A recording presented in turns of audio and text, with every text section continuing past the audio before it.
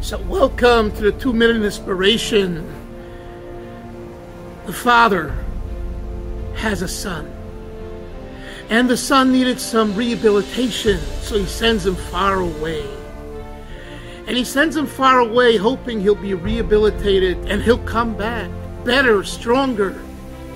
And one day, a few years after he hasn't seen his son, the father comes to the city in where the son is.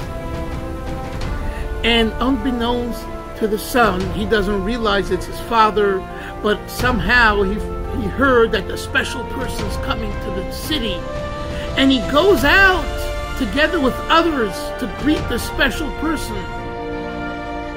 And the special person says, you can all ask whatever you would like and I'll try to help you. And the son writes a note and gives it to this person who he doesn't realize is his father. And he says, please make me a little hut because I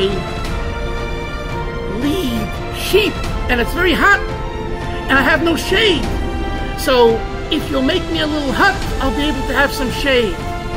The father returns to his home and he notices his son's handwriting.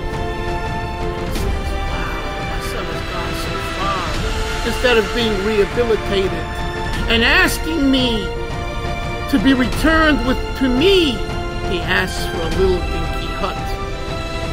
Ladies and gentlemen, what are we going to ask for in Rosh Hashana? A little dinky hut? A little shade to take care of a little sheep? Or are we going to ask for Mashiach? If Mashiach will come and be here and be revealed to everybody, we will all be redeemed. We'll have everything. So join me this Rosh Hashanah in requesting Mashiach.